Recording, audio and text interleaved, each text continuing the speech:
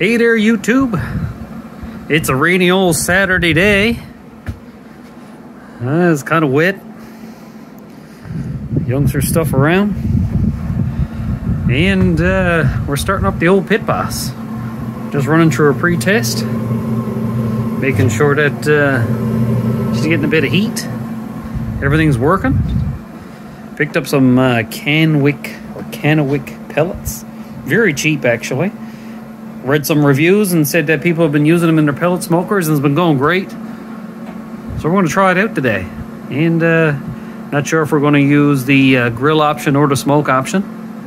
We'll have to see as the day goes by. We're going to do a burn-in. So the manual recommends at least above 350 for 60 minutes. And if you're wondering what there is there in the background, we'll reveal that at a later date.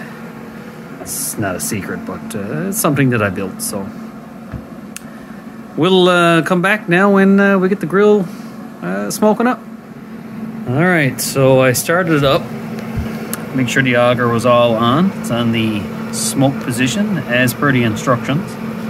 And I held on to this prime button right here for what seemed to be an absolute eternity, which was probably only be about 90 seconds. Filled up the hopper about halfway. We'll do some probably grilling, and we're starting to get some smoke. So I have to leave this open for approximately 5-10 minutes in order for the smoke to go away. And then I'm going to close her down. Got some fire down in the fire pot, as you can see. And then we'll do the first burn off. It's been about 20 minutes, and we've slowly brought it up from the smoke setting, getting her up to about 400 for the burn-in process. And I'm going to leave her for a little while. As an extra step for seasoning the grates, I went ahead and used some canola oil.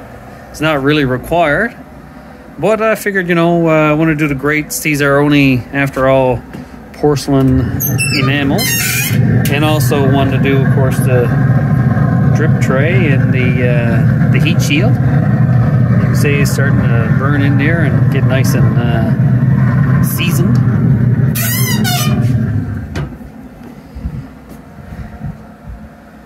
And we'll come back now when we put something on her.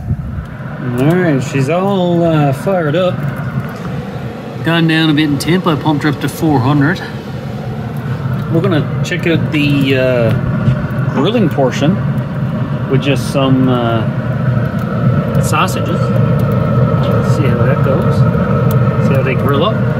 And then we might throw a little bit of different meat on her later on tonight. I'll shoot that too when it comes up.